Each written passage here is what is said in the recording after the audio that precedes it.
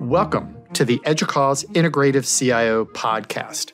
I'm Jack Seuss, Vice President of IT and CIO at the University of Maryland, Baltimore County. And I'm Cynthia Golden, Associate Provost at the University of Pittsburgh.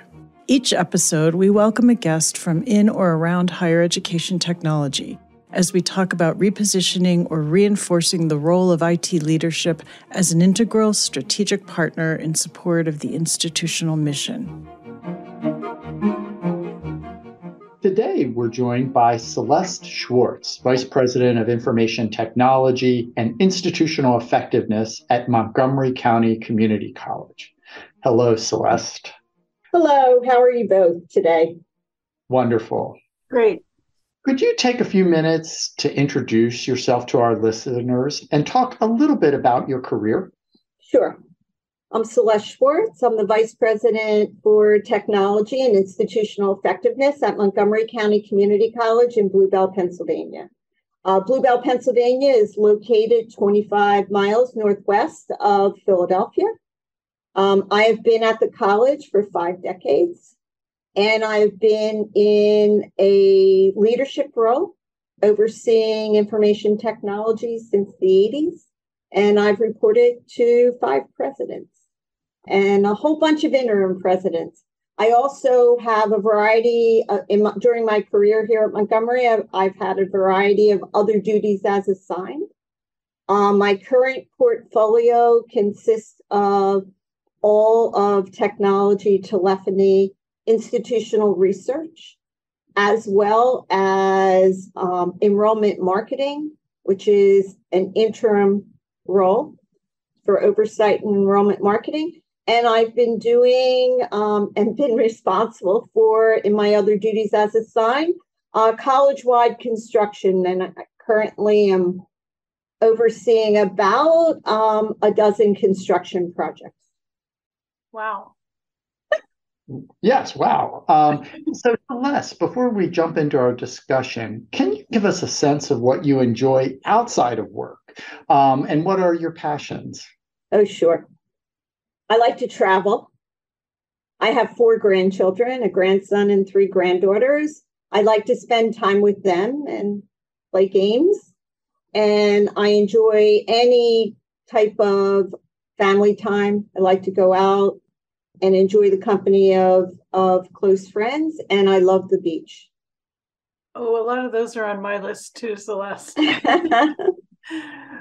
We thought we might frame some of the rest of this conversation around the EDUCAUSE top 10 IT issues for 2023. And those came out a few months ago. The way EDUCAUSE has been talking about this, they've grouped the top 10 issues into 3 of what they call foundational models. So they've got leadership or leading with wisdom. They've got one about data, the ultra intelligent institution. And the third one is work and learning. And that's kind of been referred to as everything is anywhere. Mm-hmm. In the leading with wisdom category, I wanted to say that I don't think we meet as many people today who have spent their entire career at a single institution like you have. And to me, that means to have the successes that you have had, you've had to become not only really comfortable with change, but also an initiator of it. So could you talk a little bit about the kinds of changes with respect to IT that you've seen during your time at Montgomery County Community College and their impacts? Sure, happy to. So just keep in mind, I've already disclosed how long I've been here. So some of the changes when I started in IT, it was fairly new within colleges and universities, from administrative work. Grading was done the same way I think we voted, which was more like punch cards and running through machines and doing basically counts. So I've grown up in an era where the entire aspect of what technology is has really evolved throughout my career, which has been really interesting and exciting to me. So early in my career, we're really talking about everybody's doing their own programming, right? We're not buying ERP systems. They didn't exist. So we moved from doing all of this homegrown development, and every college and university is doing their thing and maybe meeting at a conference and sharing the work, and maybe sharing the work among each other, to having a whole industry evolve where software is provided for you. So there's that piece. And then on the hardware side, please keep in mind, during my career, there were no cell phones. There was no internet at the beginning of my career, right? So all of that has evolved as well. The classroom was chalkboards and seats and students and faculty. And now the classroom is loaded with all kinds of technology that not only bring information to the on-ground class, but also merge both the virtual student with the on-ground student and the faculty member. So we've seen a lot of changes. I love change. So exciting changes as far as I'm concerned. So Celeste, like you, I've been at my institution a long time. And, one of the things that I think about is that the ability to implement broad-based change at an institution is somewhat a function of the trust that the other leaders have in each other to be doing the right thing for the institution. And I know you've been involved in some really big change over the last decade, especially in that student success area. Can you talk about some of the strategies that you've used that you think might be applicable to others as well to sort of get some big change implemented, especially when it comes to student success? So, Jack, I think some of what you're referring to is our work with the Gates Foundation around student success. And the college was, and I was a co-author of the grant request for some of the early work around student success.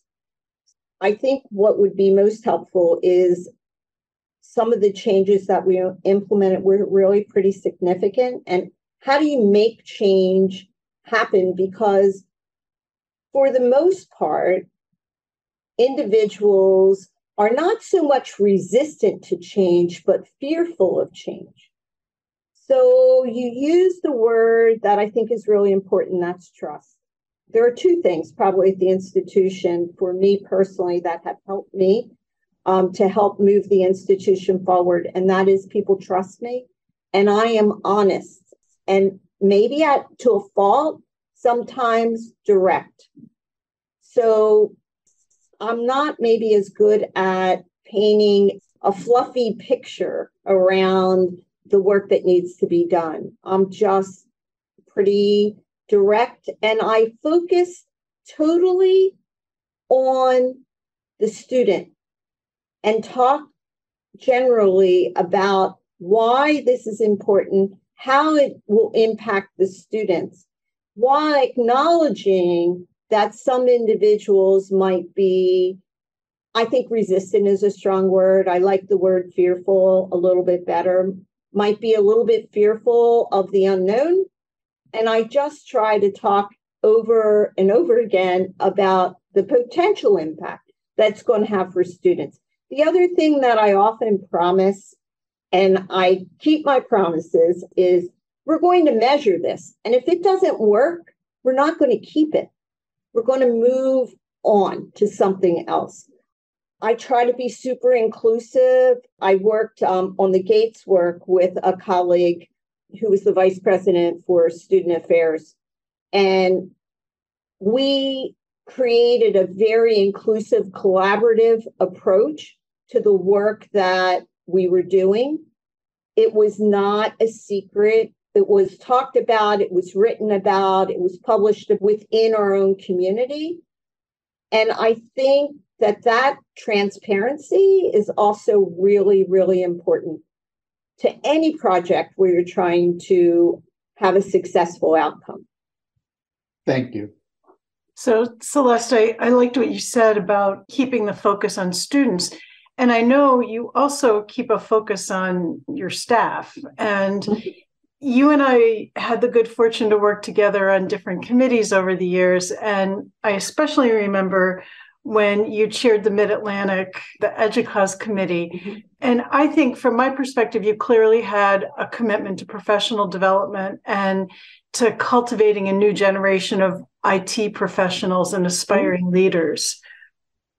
So, as you think about this, what advice do you have for aspiring leaders about preparing themselves for more senior roles? And has the pandemic changed the way we should think about leadership development going forward? I think for aspiring leaders, I would advise them the same way I advise our younger team members.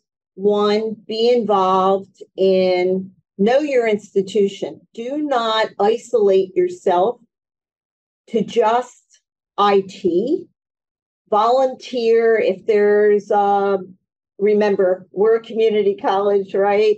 Not a small one, but our students are all commuter students. So I encourage our team members, our young team members, newer team members, get involved in other things at the institution.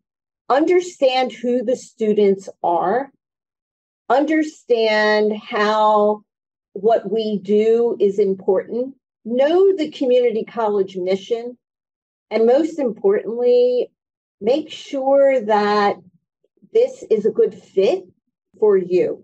So as far as professional development, we offer our employees internally opportunities for professional development, but I also encourage our folks to look at EDUCAUSE, for example. They run a variety of institutes.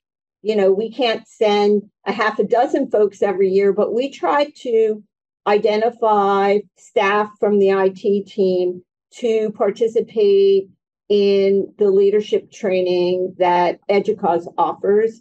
That seems to be very important because they also engage with others from other colleges and universities, and those cohorts seem to stay together for very long periods of time. We also support folks to attend a variety of conferences throughout the country, whether it's a Microsoft conference, an EDUCAUSE conference, or our LMS conference, whatever their specialty is in their particular department, we're supporting them. So I think for aspiring leaders, they've got to be sure they're in an environment where they're supported for their growth. And they also have to let folks know what they aspire to be. I have folks on my team who aspire to be leaders, and I have other folks on my team who just love the work that they do, and that is what they want to continue to do. No, that's a really important, the fact that you're thinking holistically, and I couldn't agree more with you, and thinking about how you can also broadly serve the mission and be involved in the institution. Learning higher ed is something you have to absorb through meeting and talking with other people. No, I agree. And I guess that also leads me to think about succession planning. And I don't know, Celeste, what are your thoughts about that? How should today's leaders be thinking about succession planning? So I think succession planning is really important. I think it's even more important since the pandemic. At my institution, we talk about it. And in my department, there is a succession plan in place. Obviously, when I leave, what the institution decides to do, but I feel like I've done the job that I can do to have the institution be in a good place when I leave. I think from a leadership standpoint, if you aren't thinking about succession planning, I think you're not being fair to the organization that you currently work for. I agree.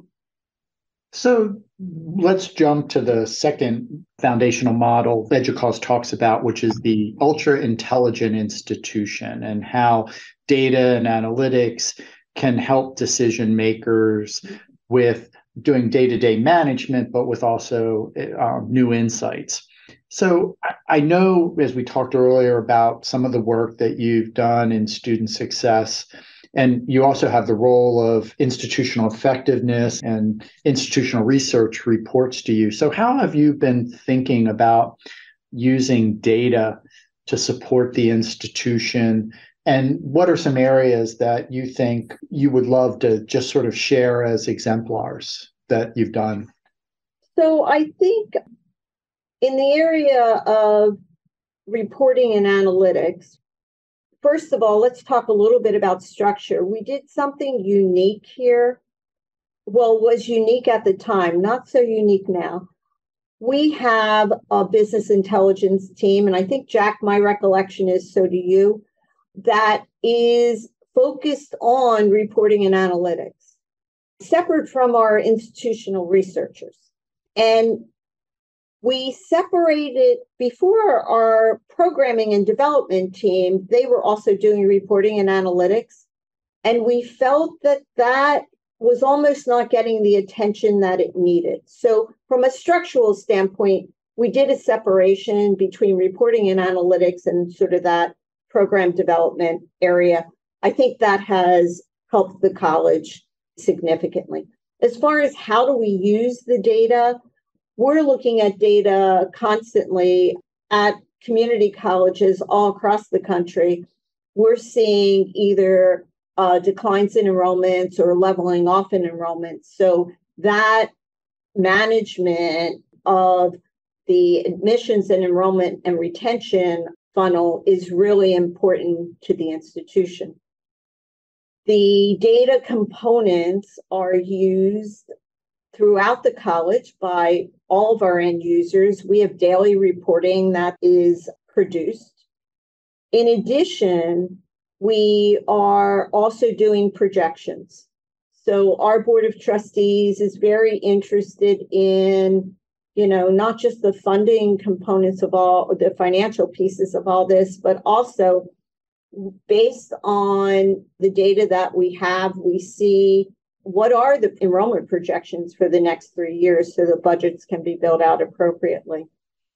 Not every institution needs to do a lot of the work that we do because they, have lots of applicants and not as many seats as they do applicants. That's not the case for Montgomery. We're in a region that is very populated with colleges and universities. There's about 60 within a 1 mile drive of our institution. So folks have lots of options. So the data and analytics piece is really pretty critical. Well, I would probably say that, when we look at the demographics of this decade, probably 65 to 75% of all universities are going to be enrollment challenged in some form or fashion. And so, it's really critical kinds of things that you've been doing and that you have in place. So, and related to all of that, I think is the impact of the pandemic on students, because we know they have all been impacted in different ways. Are there initiatives underway in your area to try to personalize some of the interventions with the students? I'm very proud of a project we're currently working on. The IT team, along with the enrollment services team, is working on a CRM project. After a lot of back and forth and debate, we're actually building it on the Microsoft Dynamics platform. And it is basically going to be used as a way to manage student support calls throughout the institution. I don't know about either of your institutions, but our students are calling into admissions or registration or their advisor, and there's really no one central repository where you can really get the full picture of the student. So we're putting a pretty interesting customer relationship management project together. It's going to pull all of those data elements into a single repository. So when you're communicating with the student, you really are communicating with them on a personal level that is much more inclusive than what it is today. That's our goal. And we're starting to train folks now on what we've done, and we're looking for a go live in the next few months. So more to come on that. Well, I look forward to following that, because that's something that, people have wanted to do and have talked about for a long time. Mm-hmm. And it's not easy to pull all that together. So I'm going to sort of take us into that third area of the EDUCAUSE top 10. And that last one is referred to as Everything is Anywhere. Mm-hmm. And the idea of this foundational model for our listeners is that it really acknowledges the effect of the pandemic and the fact that our campuses now consist of both physical and digital entities, even more so than before. So teaching and working are happening not only in the classroom and in offices, but also in the homes of students and faculty and staff, and in coffee shops and in parks and almost any place you can think of. Additionally, our institutional data is stored and transmitted and accessed on campus computers and home computers and portable devices and cloud servers and other machines that solution providers give us. So essentially, everything is anywhere. So we'd like to talk about the last three items that were in this category. And issue 8 was talking about this new era of IT support and updating IT services to support remote and hybrid work. And we were wondering, is your organization supporting remote and hybrid work? And if so, how's it going? And what are you learning as part of that? Sure. So we are supporting remote and hybrid work during the height of the pandemic. Not all, but I'd say 90% of the employees, maybe 95%, were totally remote. That transition was fairly easy for Montgomery because we already had an existing VPN in place. A lot of our employees already had laptop computers, and we had already been accessing all of our critical applications remotely. So there was nothing new. It might have been new to some individuals, but it wasn't new to all individuals. Whoever knows why all these things fall into place in time for crisis. We had very few paper processes. Mm-hmm. Everything had been migrated to a digital format prior to COVID. So from that standpoint, we were really in a pretty good place. Regarding the remote work, so some of us have been back about, let's say, 18 to 20 months. Mm-hmm. Others have been back just about 8 months. And for our first year, we did a trial flex schedule, which was either fully remote. Very few people are fully remote. Most of them, to be perfectly honest, are in IT. And there's only like 25% of my department is fully remote. They're mostly in application development who are fully remote. College-wide, there's a category of folks who are fully on ground, facilities, custodial, and then once again, IT infrastructure folks, fully on ground. And then the majority of the non-teaching faculty are doing either a 4-1 or a 3-2. So 4 days on campus, 1 day off, 3 days on campus, 2 days working remotely. We just did a review of that, and we're in the process right now as the leadership team of reviewing each position and determining if that position is going to be able to continue to operate in the same mode. I think most will continue to operate in the same mode, but it doesn't look like we're increasing the number of fully remotes or decreasing in any significant way the flexibility. I think folks have appreciated the flexibility, and I have to be absolutely honest, new employees seem to expect it. There's been a fair amount of turnover, I would think, at your institutions, just like there is at our institution. And we have actually, in some of the management positions, we're expecting them to be here 3 days. Once again, we're a commuter college. So if there's no folks here, then what is that experience for students? So, but we have found that people have not accepted a role because it's not fully remote. Even if they only live like 10 miles away, they still are looking for jobs right now that are fully remote. And we're not, as I said, we have a few of those, but not many. That makes sense. And that's similar to where we are. We're probably a little more in the hybrid spot. So most of my staff are 50%. But the reality is that there's a lot that might be more 3 remote, 2 on campus, or 4 remote, 1 on campus. But we're trying to think through how we bring teams together and get that sort of camaraderie that happens from people interacting with one another just on those sort of chance meetings in the kitchen or the hallway or whatever. So Jack, just in response to we're trying to come up with ways to bring people together. So because I have, quite a few of my team fully remote, every 2 months, we do ask them to come to the campus for a whole day.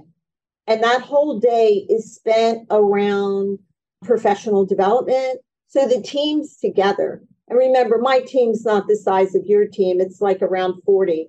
But we bring them all in on the same day. We make it valuable for them to come in and spend their time, coming in. We have 2 kinds of remote positions. We have remote that we have advertised to be remote. So they are permanently hired remote. And then on this flexible work policy, we have remote employees, but each year that gets reevaluated. So there's 2 different kind of categories on remote. Bringing them in every 2 months, they've enjoyed it. And our team that was used to seeing them all the time really enjoys them being back in person. I think that's great advice. I think that going forward, our institutions are going to have to be really deliberate about this. And especially when you think about, a new hire, maybe somebody who's right out of school, how do you get them inculcated into the team? How do you assure opportunities for them to work on different projects? And so I think that deliberate approach is going to be important as we go forward. So switching just to students for a minute, we just talked about employees, but the 9th issue in the EDUCAUSE Top 10 is relates to online and in-person and hybrid learning strategies. And so developing a learning first technology-enabled learning strategy is that issue. And we know that community colleges work really hard to meet student learning needs. So do you think the pandemic has changed how your college is supporting online, hybrid, and in-person for students? Absolutely. So the college has been offering online courses since the mid-90s, but there were always segments, and I would bet at your institutions you would say the same thing, that thought that it was still better to have the in-person class. So there was classes that were, course offerings never offered online. Once the pandemic came and there was no choice, first of all, for the faculty, in 2 weeks' time, we had enough training done to get all the faculty who were on ground for their classes to continue in an online format. So interesting. Things are still evolving, but we now have many full-time faculty who love teaching online, love it. That is a difference. And once again, I think early on I talked about, why is change a challenge at times? Here was a situation where you didn't have a choice. You started your classes and you didn't want to leave your students down, so you had to do this. But a lot of the faculty have found that they still want to be on ground in the classroom, but they also like that kind of mix of almost it's flexible for them doing on ground and online classes. So we've seen an increase in interest in faculty wanting to teach online. Now let's talk about students. So I don't know where this is going to land, but we're not back to the pre-pandemic on-ground online numbers. We're still seeing more interest in online than what we had prior to the pandemic. Will that settle out? Last year, we were back on ground, but we still had high numbers online, and the numbers are starting to come down a little, but not where they were in like 2019-20. So as far as hybrid, I think both faculty and students really like that approach. I'm going to say several dozen of our faculty are teaching hybrid classes, and there's kind of two flavors. So one flavor is it's intentionally hybrid, meaning you're going to meet one day a week for an hour and a half on ground, and the other hour and a half is remote, but it could be synchronous remote or asynchronous remote, right? The other flavor is no, this is a on-ground class, but if you're sick, we've put technology in a lot of the classrooms so that you never can miss a class anymore. I think the other thing that we've seen, and this has only happened so far once or twice because we haven't had very much bad weather, which is unusual for this area of the country, we now never cancel classes. Never. Because every single class, I've seen this happen twice, all classes will move to remote. So there's no more, there's 3 snow days. How are we going to catch up on all the work? The other piece that I forgot to mention is, as a result of the pandemic, at a community college, not everyone has the technology that they need or the internet connection. And the fact that we couldn't be on ground, we then implemented a laptop loaner program and moved to a total bring your own device environment, which we continue to be today. You can come to us, no questions asked. You don't have to demonstrate financial need. If you walk up to our help desk and say, I need to borrow a laptop for the semester, you check it out for the semester. We also have a program that helps to pay for internet, and that is needs-based. Those are so important, those programs. I think that's great that you're doing that. We have shorter term things that we do through our library, but I love that you're thinking about students in need in through that. Let me just add one other thing that might not be as obvious. So the students in need could be because it's a parent who has 3 kids in grade school or high school, and they have 1 computer at home. And so the parent can't get their schoolwork done because the kids are all on the computer sharing it. So sometimes it's not so much they don't have any technology, it's that they don't have enough technology so that the college student can share the technology with other members of the household. So I'm going to jump to the last issue, which is around SaaS, ERP, CRM. which is really titled An Alphabet Soup of Opportunity. And I'm curious, you mentioned the project that you're doing with Microsoft Dynamics and the CRM. Are there examples where you've really been leveraging this SaaS capability to implement new functionality or make changes relatively fast? And could you give an example of your process for just sort of managing that implementation and the risk and how you bring it on board? Because I think that's one of the challenges that we all have to begin thinking about is how do we identify our partners and bring them on board?